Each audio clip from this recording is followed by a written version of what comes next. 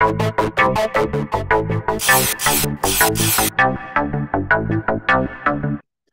everybody. I hope you're doing well. In this next video podcast, my guest is none other than former double world time trial champion and Jumbo Visma rider Rohan Dennis, who's recently announced his retirement from the sport at the end of 2023. So we look back on his career, some of the high points, some of the low points.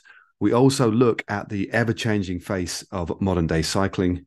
And towards the end, we get serious about Lego. Hope you enjoy it. And here I am with none other than Mr. Rohan Dennis. Rohan, thanks for joining me on the podcast, mate. I really appreciate it. We speak a fair bit now and again, and the last time we did a pod was maybe 2 years ago, I think, when we had a chat about Lego. Do you remember? Yep, and we had the chips. Was it the That's chips? it. Yeah, The guess that chicken? snack. Yeah, Yep. guess that snack. And Yep.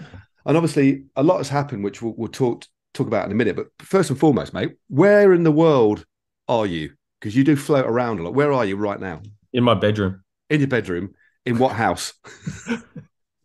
Andorra. And Andorra. Okay. Yeah, Andorra. So Yeah. you flip between obviously Australia. Girona, you've still got a place in Girona as well? Yeah, just when it's not really good weather to train in Andorra, if it's snowy or it's going to be just general, pretty average winter weather. Sure. Girona's always pretty stable, to be honest with you. So keep that place just basically as a on hold. Sure. Sure. Sure. So, Rowan, you recently announced, I think it was only about 4 or 5 days ago, your retirement. You're 32 now, aren't you? I think I'm right. I've not Yeah, even pretty got old. Yeah, mate, 53 for crying out loud. You're a young man. You've got it all in front of you, but you've had an amazing career so far, mate. But at what point did you come to the decision? Because it's a big decision, and you're ending on a high. I mean, it's still early in the season. You've had a big win already this year, but you've made that call now. At what point did you come to that decision, mate?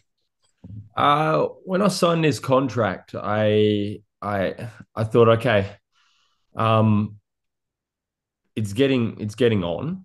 I'm not getting any younger. These young guys are coming up. They're pushing our limits pretty hard every day. Yeah, Um, the game is changing. Uh, I'll do this contract 100%, obviously, and potentially go for another one after that. But then that's it. I would never go any longer than another contract after. And it was just honestly mid to late last year. It was just getting a little bit monotonous, uh, and just I feel like I was missing a lot of stuff. okay, Um, I'm not obviously present. I'm never going to be present 24/7 at home, but because obviously there's always going to be a job, whether I'm working normal or whatnot as a normal person, if we're being honest. yeah, But more time at home would be great. So it's been weighing on me for months, and I've been sort of tiptoeing around the whole letting it out, and it was starting to bug me. It was really starting to piss me off, okay, and get to me a bit because people were like, "Oh yeah, uh, obviously you're going to talk another contract or how long you're going to ride for," and I just had to keep lying, and I just hated it. sure, I would stuff it. I was out on the bike, and Mel and I just decided today just put it out there, and it's been a huge weight off the shoulders. yeah, It's it's actually now I'm actually enjoying riding more, which is weird.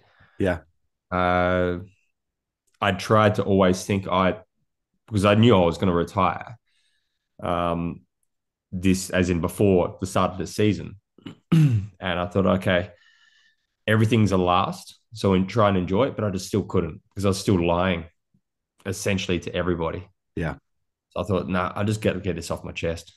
Um, I did, and obviously a couple of days to sort of decompress from that and whatnot. But now I'm actually pretty motivated, yeah, more motivated than what I was. Obviously, won a stage down under, so it yeah. started well. But uh, really want to go out on a high.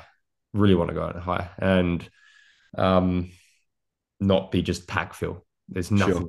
nothing worse than just being pack fill.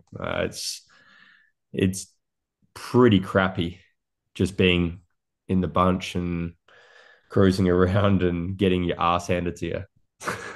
To be Uh, honest. yeah, you. It's a really interesting point you mentioned a minute ago, and the reason I mentioned right at the start was when we last properly spoke on it like this on a podcast was the scene with like 2020 when we had COVID, and then obviously things were evolving anyway in terms of just these young riders coming through. But the last couple of years, just as somebody who observes the sport, I'm a massive fan, but I work in the sport and see it, commentate on it. It's becoming quicker, more unpredictable. These young riders coming in. I mean, for you over the last couple of years, can you just describe what it's like? Because you're a very you're right at the top of the tree, double world champion. You've won stages in all the Grand Tours. You've done a lot, and you're still only a relatively young man. But there's this new generation, this new way of racing. How's it been like to be one of the kind of elder statesmen, but seeing these new riders coming through? How have you been able to cope with it? Can you just describe what it's been like? You said it pretty well. It's becoming more unpredictable, and you think, God, like initially it started because of Remco, which annoyed me because you'd be like, why are you attacking with 60K to go? And you're like, stop being annoying. But then he kept winning solo. Yeah. And you're like, I'm not gonna say the word, but like, you're, you're little, You little rascal. You little rascal. you're a little rascal. And then more young guys came through and they're like, well, I'll do it as well. I'll do it as well. And it's actually, it took me back to my amateur and junior days where if you don't join them, you're sort of just hoping that someone else will bring it back. And then eventually someone doesn't.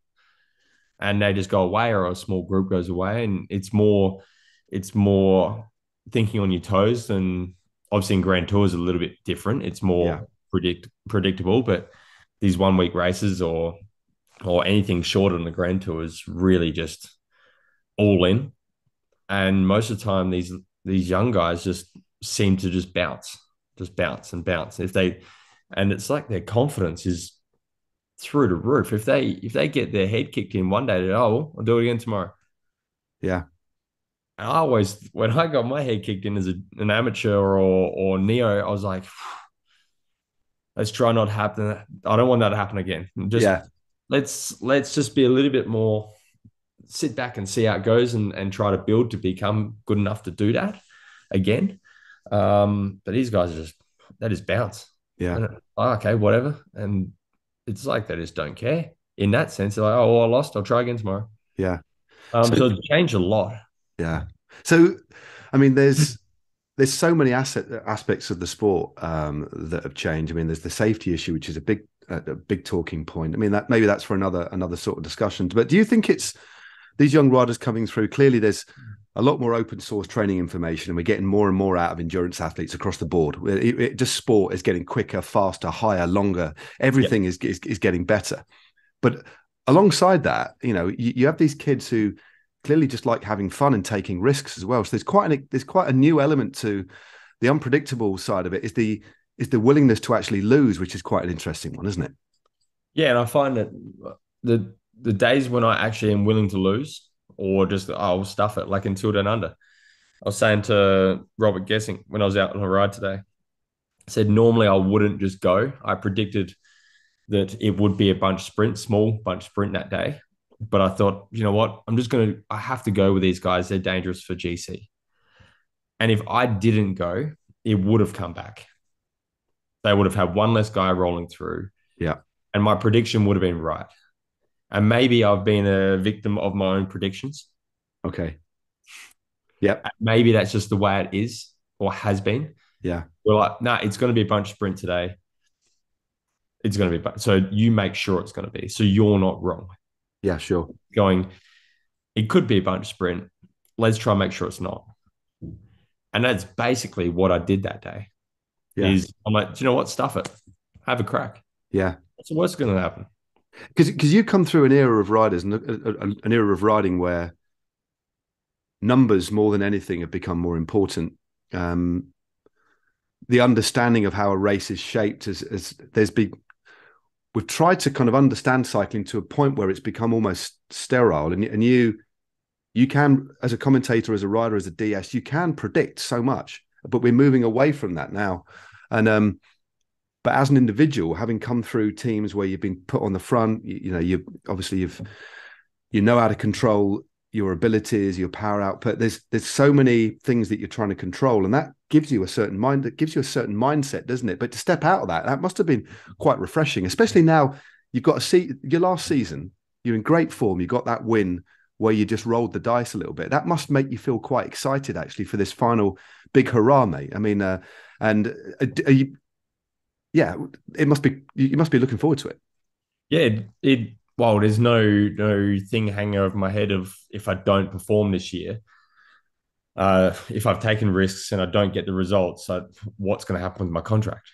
Yeah, Um, so that's somewhat dangerous, and for other people, if you're willing to really have a crack and throw caution to the wind, and also could just end massively badly. Like for me, yeah, I've got no results in Still Down Under. I tried to race and do something completely different, and it didn't work. And I go, oh well, I had a good run for 11 years. yeah, So back to the whole thing though, the problem, well, not the problem, the way cycling has always worked is that teams want to be able to make things predictable yeah, so they can control the somewhat uncontrollables, and then their leader is more in control because their little pawns helping them yep, are more or less doing all the heavy lifting. So they save energy, and then they can use their energy when they really need to, not on a sprint day or a mid-mountain day. It's only the Queen stage you go all in, and then you maybe have a time trial where it's best man wins. sure, It's all to try and make it predictable. But nowadays it's just yeah, stuff it. yeah. It's Let's great. have a Yeah, crack. yeah. It's. I must admit. I mean, I'm not physically experiencing it, and then the more riders I speak to about this very question, especially the riders that have been around a little bit longer in their late 20s, early It 30s, are saying hurts. they're just like the Tour last year. I was speaking to Philippe Gilbert, and I looked at him and said, "This is hard, isn't it?" He said, Matt, this is just nuts. He said it's just full gas every day, and this is every race. The Giro's the same, you know. Yeah. So for you then, for the rest of the year, I don't know what does your program look like in terms of Grand Tours? Are you in with a shout of riding the Tour, or is that yet to be determined? Or are you going to ride the Giro? What's the plan for you, Rowan? And your involvement in the team? At the moment, it's I got Gran Camino, Paris Nice, Basque, which is definitely the best race for me. Okay. Oh, mate. I reckon I might be the heaviest guy there, or one of definitely. And I'm not a big guy. I feel sorry for anyone who's bigger than me at that race. Unless they're beating me, then they can jog on. Um, Romandy Swiss Worlds is a big goal, Yep. big goal. And then potentially the Vuelta, potentially. Okay. Um, so yeah, I've got a fair few opportunities with Romandy and Swiss, and obviously Worlds is all in for the TT. Yeah. Help out if I'm in the road race, help out. It is what it is. Um, Basque, Paris Nice, and Gran Camino is more or less all in for Jonas. So Okay.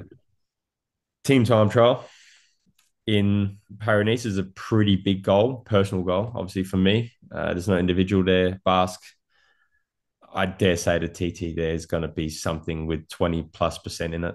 Who Probably. knows? Most likely. Most Not going to likely. be great for me. So yeah, it's more or less small little goals along the way, and then Romandy all Yeah. in for Romandy. Swiss, see how the form is really. Yeah. It's always one of those pre-tour races where you can land on your feet with your form, or think you are and get your absolute ass handed to you. Yeah, that happened to me when I rode Romandy. Actually, it's yeah, I got my head kicked in a long time ago. But I'm going to be commentating on it, so I'll be watching closely. Rowan, oh, you've disappeared. I've disappeared. I'm Oh, you're back. back. You're back, mate. You're back. Let's just you're frozen. There we go. You're back, mate. You're back. I'm back. I'm all good. Yeah, so yeah, so I'm going to be commentating on Romandie with Nico Roach, actually, mate. So we're watching your progress, your progress in that one, and then so the Worlds, of course, um, Glasgow. Do you know much about the course? Have you had a chance to scope it out? Are you going to No. think much about it at all? I haven't seen anything. I think it's about 44K or something, more or Okay, less. I don't think there's a Velaview thing out yet. Uh, but just knowing anything in the UK, it's probably going to be somewhat lumpy. it's going to be heavy as well, heavy I roads as shouldn't. well. Should I call it the UK? Probably not. UK is fine because yeah, it is part. It's yeah, just you can call it UK, you can call it Britain, just don't call it England. Just don't call it England, mate. The Scottish are a very proud people. But mate, up there, that neck of the woods, I don't know it particularly well, but I've done some riding up there before and some racing. Tour of Britain, back in the Tour of Britain days, and there'll be really heavy roads, probably quite similar to when you won in Yorkshire. So Well, I and don't think, yeah, also Com Games, Glasgow, yeah, of 2014. course, yeah, Second to none other than bloody Alex Dowsett. of course, yeah, Alex. He will never let me live that down as Of well. course you won't. You've been dining out on that, mate, for a long, long time. No, it's good that you've got, I mean, that sort of focus. And you are, when you look at when you won the worlds, when you're basically riding on your own in Yorkshire. That was really, you are somebody quite unique in that aspect. You know, and when you said you're going to go for the worlds, you clearly, your facial expression changed slightly. You clearly are, you have the ability to focus on one particular goal. You know you can win it. I mean, that would be going out on your career on a massive high, wouldn't it? Yeah. Yeah, Yorkshire was that was a difficult one. Uh, Yeah. but it was one I didn't expect that form Okay. from no racing at all. Um, but I also it showed that I had no racing when it came to that road race. I think I got 3 hours in and I was absolutely ruined. Yeah. Uh, I think a lot of people were there, mate, on that day. I'm not joking. I was, yep. I got into the bus and I was shivering. Had no energy, nothing. But yeah, everything similar to Birmingham, you could say. Didn't race really. I wouldn't call Swiss last year me racing. I was just a passenger, Okay. to be honest, for 4 days. Um, just and I hadn't raced since Romandie really raced properly. So it was just basically try and focus for in the end, was it 40 days we mapped it out from when I really started to train again. Yeah. After having COVID, it was 40 days. Okay, let's go. Um, let's try to replicate what I did before Yorkshire and just, okay, we're a little bit behind. Yeah. Let's just try and catch up a little bit here and Yeah. there. Worked one more time, maybe. That's I do like the UK. It works well for me. Yeah. But yeah, it's an all or nothing. Again, championship for me. Just go all in. Throw caution to the wind with training. Just go. Oh well, let's push it a little bit harder. Push it a bit Yeah. harder. Yeah. Um, what have I got to lose? Yeah. Hopefully, I don't push it too hard and end up in a ditch somewhere, somewhere at training and calling an ambulance. But yeah, it's the last time. Like I said, it can end really well or spectacularly bad this year, and it'll all be a learning curve for whatever I do in the future. Yeah. And that's just before we move on to what you might be doing in the future, just tell us a little bit about the Jumbo Visma team. Every team, as we know, is different, a different ideology, different culture, and you've been with several teams over your long career, mate. What's it like being a part of the Jumbo Visma squad? Obviously, a ridiculously successful team. What's it like being a part of the setup there? Structured, very structured. Like I actually mentioned before, everything is trying to make everything predictable, Sure. um, which is great. Uh, I'd rather it that way, to be honest with you, than just being thrown a curveball every day. Yeah. In general, uh, is also, as you mentioned, ridiculously successful as a team, which puts pressure on the riders from above and below Yeah. because your position is at stake. You don't know. Okay. Yeah. You're not performing, you're out. Yeah. You're out of that race. Someone else is going to fill that spot 100%, which some people might go, oh, that's not good. I think it's actually a good thing. Okay. There's a lot of times when back in the track days, it was, screw you. I want to be the best. I want to be the best. So if you have that drive, it really works well for you. Yeah.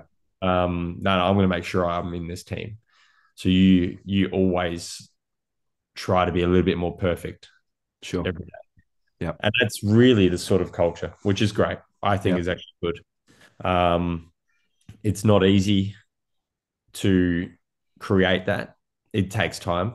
And it's taken what, since they were Blanco back in, what was it, 2015? Yeah. Something like that. Yeah. Yeah. Elkin or Blanco back at 14, 15. Things were pretty rough. And they built. And now it's just poof, Yeah. everything's sort of rolling really well, snowball effect sort of thing. And people want to be a part of the team. Good riders, not just, oh, I just need a contract. Good Yeah. riders want to be a part of the team. They're finding riders that you wouldn't necessarily look at. Christopher Laporte, Yeah. shit. What a season. Yeah. What a season he had last year. It was incredible, wasn't it? He's like a different rider. I mean, he's always had that potential where they just elevate him to another level, haven't they? Yeah, like you'd look at him in Cofidis, yeah, he's good, but when it comes to the team, you're like, holy shit, holy shit. Yeah. You'd think he's the most underrated rider before he started performing almost immediately. Then everyone's like, oh, who's this? Oh, that's right. He was good at Cofidis. Now he's exceptional in Yumbo. Right. Um, so yeah, just that sort of culture, and it just grows and grows. How long that lasts for, who knows? There's always a team that sort of takes over for a certain period of time, and then other teams find a way to catch up and challenge that. Ineos before that was what?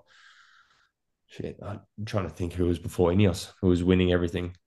Well, we know US Postal was for a while, but Yeah, I mean, it was a kind of new generation when Skyclub they kind of rewrote the rules, but I don't think there was a team there's up to really top. Contador. Yeah, there wasn't really Yeah, a team. Yeah, it was Astana a little bit in the tours and stuff, I guess, with Contador, but there wasn't yeah, really a team that dominated like Sky did for the best part of a decade.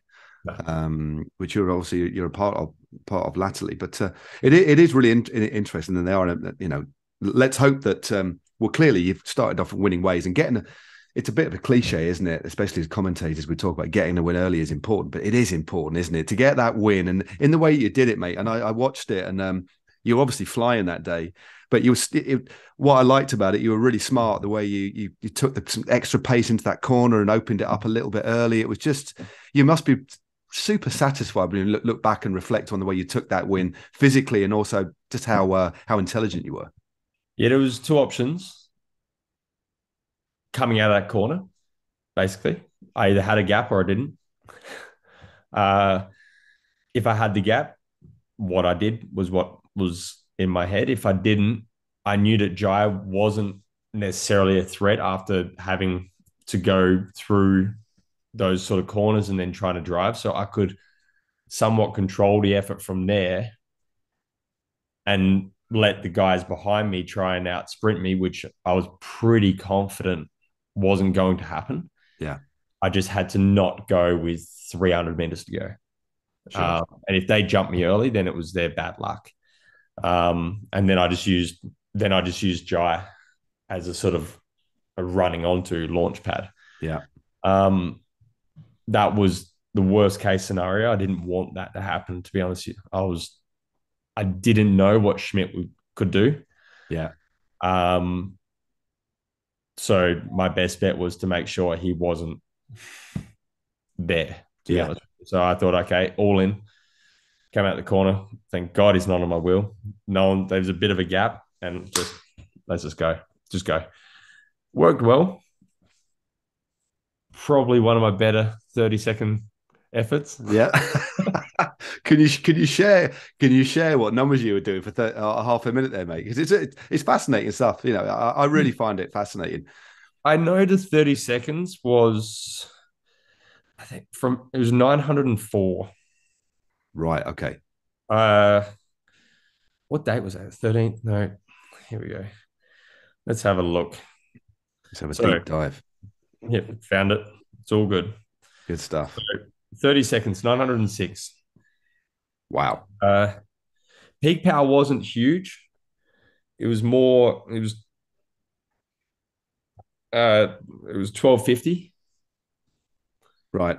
Um, so yeah, it was 1250, and then I just sort of held it more or less. Yeah. That's So it was 12 seconds was still 11:40.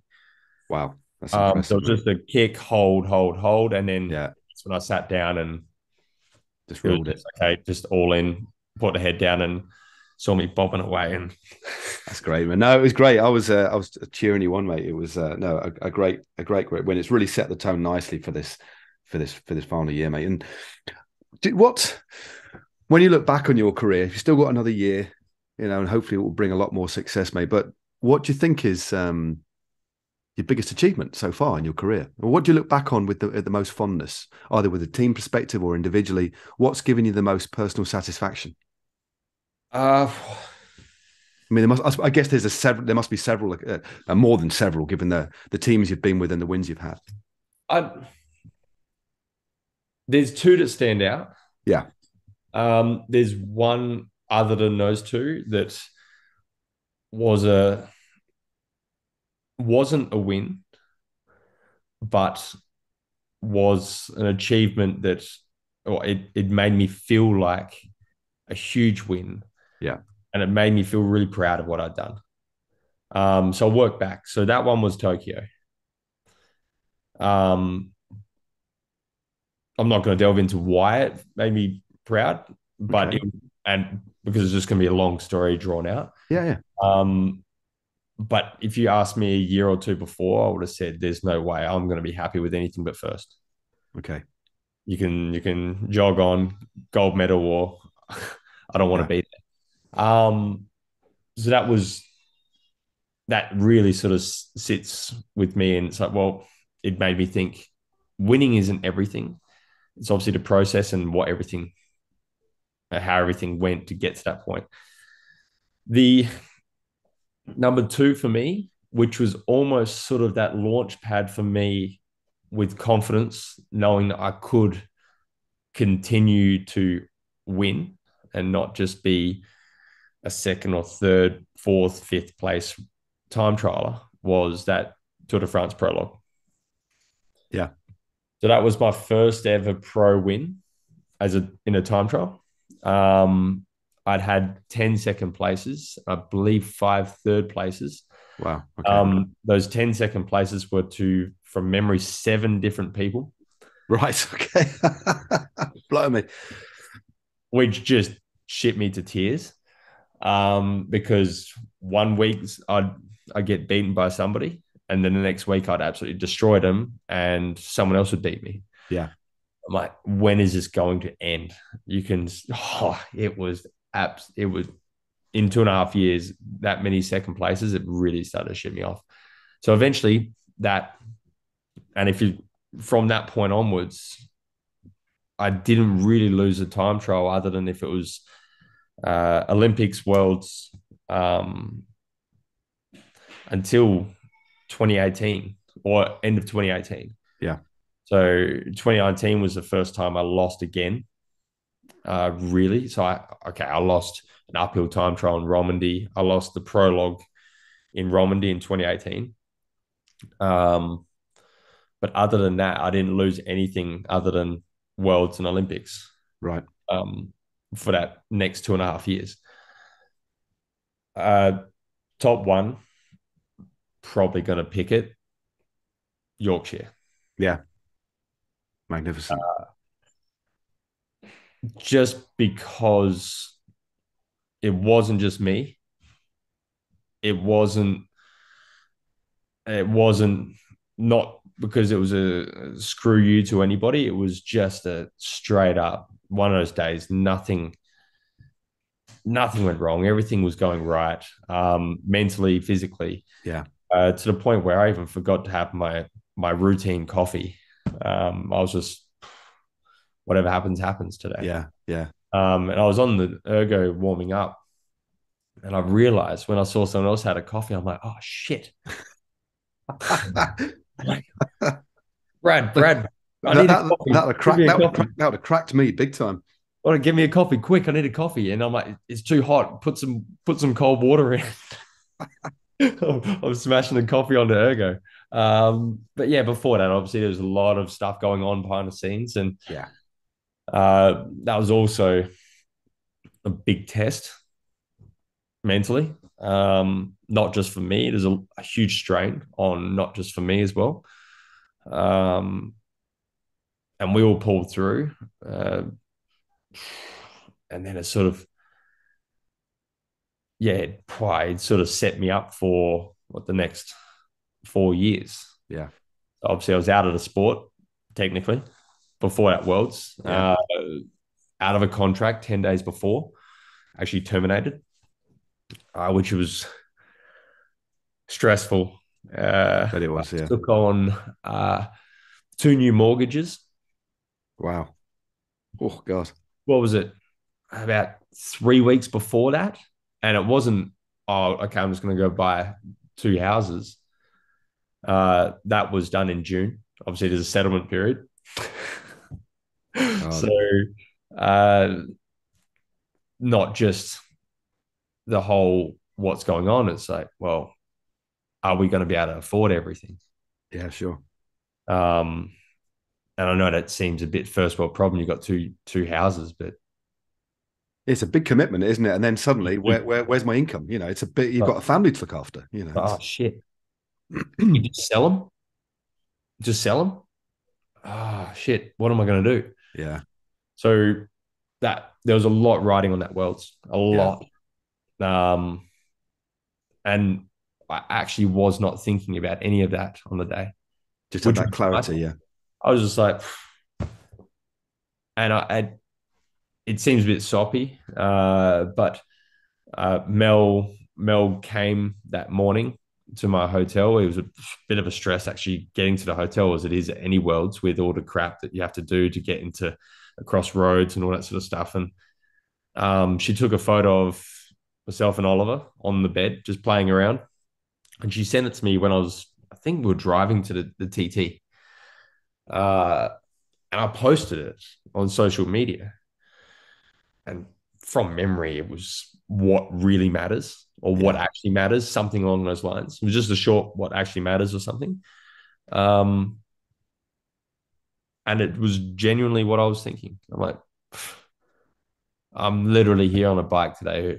Whatever happens today happens. yeah, It's just a bike race. And I actually there was not a single thought about materialistic stuff at all. At all. I didn't actually care. yeah, It made me realize what mattered to me. And it actually probably was a huge reason why I performed so well that day. yeah. So yeah, It's it's that's. I mean, thank you for taking so much time to and thought to take us through, because clearly it was a magnificent victory. And spoke to you Oscar and afterwards. I know Melissa was there, and well, to have your family near, and sometimes you need these little moments to remind you of what is important in life and why we do things.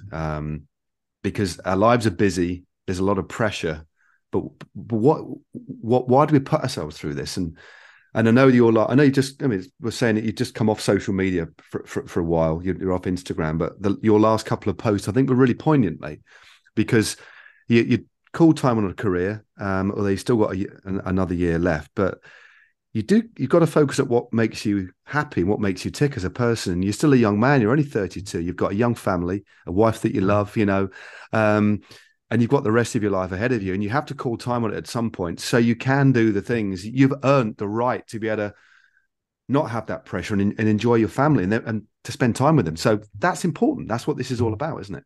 Yeah, just and I've jumped off. There's no ill will behind it. It was just I spent way too much time on this crap. I think we all do. I think we all do, mate. Yeah. I click on it for no reason at all, and I flick through it for the next 20 minutes, and I go, okay, there's some funny memes, gives you a good laugh. You flick through the stuff that other people send you, you go, oh, that was rough, but I'll laugh, whatever.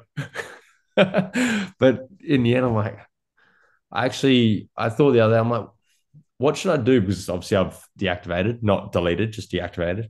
Um, because sometimes I'll just sit on the couch and I'm like, should I read a book? What should I do? Because I don't know. I genuinely don't know what I should do. It's one of those things where I've been reliant on this crap Yeah. for the best part of a decade or more. It's sort of grown with us. And I'm like, what the hell? What should I do? I don't have gardening to do. Um, Have you not got any more Lego to do? Just check this out. Check this, mate. I know you're a big fan of art and you're a big fan of Lego. I'm going to show you this. Hold on.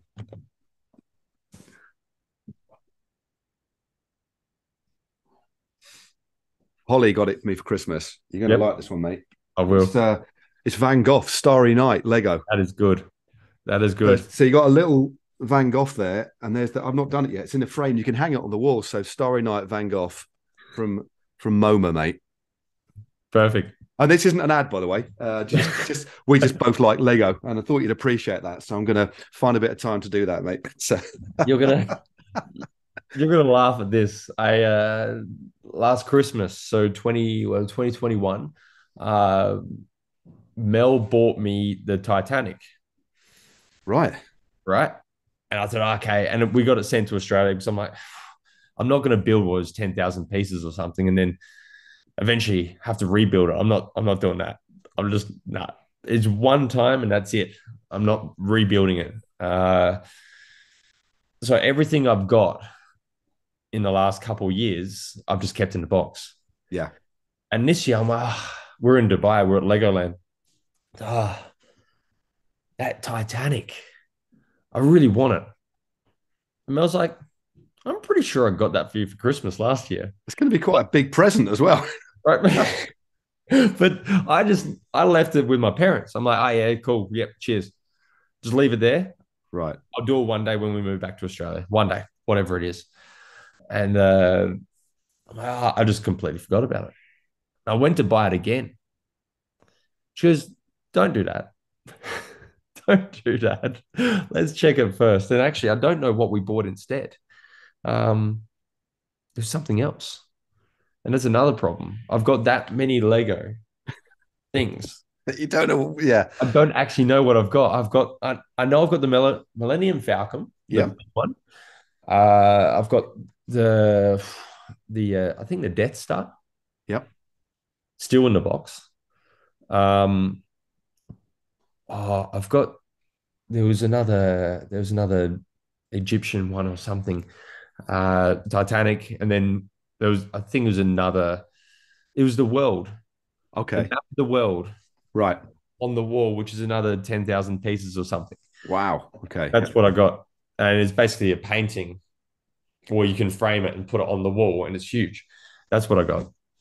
So they're just in boxes, sitting around the world in places In various places. that I don't know exactly where they are, but they're somewhere. So yeah, I've got a good 30,000 pieces to build In at your some. retirement. So yeah, it sounds like you're the first couple of years of your retirement might be building a new Lego world. You have to sort of get a Lego room and have Oliver in there helping you out. That'd be amazing. A whole room of just Lego. But don't forget, I've got all the ones I already had, which I have to break and then rebuild. Right. Okay. Yeah. So That's quite stressful. That's another, what, 30,000 pieces. So there's about 60,000 pieces of Lego I have to break and rebuild. Last time I did this, I had a huge hip flexor problem. Um, bent over doing it. There's some days we'd be sitting 7, 8 hours doing it on the coffee table. Like, shit, I haven't had dinner. It's you do get in the zone though, don't you? I think it's a brilliant habit. I know Mark Cavendish is a good mate as well. He loves Legos. So I think there's two people in the world I send pictures of Lego. Well, three: my wife, you, and Cav. Anytime I go to like a big Lego shop and I see something cool, I'm pinging you photos. I love it. But yeah, it's brilliant, mate. Brilliant. Like big and shit when I'm in Yeah. Legoland, right? Oh, totally. It was 40 degrees, humid or some crap. It was disgusting. I was sweating, I was swaying, I dizzy all day. I'm like, but I love it. I'm in Legoland. I'm in Legoland. Oh, that's great, mate. That's great. Well, Rome, I said we're going to have a half an hour chat. It's 45 minutes now, mate. It's been an absolute pleasure. It always is. You're such a generous talker, mate, and it's great to see you smiling. Great to see with that win already on the board for this year. And our paths will cross later in the year, but it just remains for me to wish you a fantastic season, and everybody here at We Love Cycling, does the same. To have a cracking season with you and your Jumbo Visma teammates. And thanks for your time, bud. It's been great. Thanks, mate. Appreciate it. Nice one, mate. Cheers.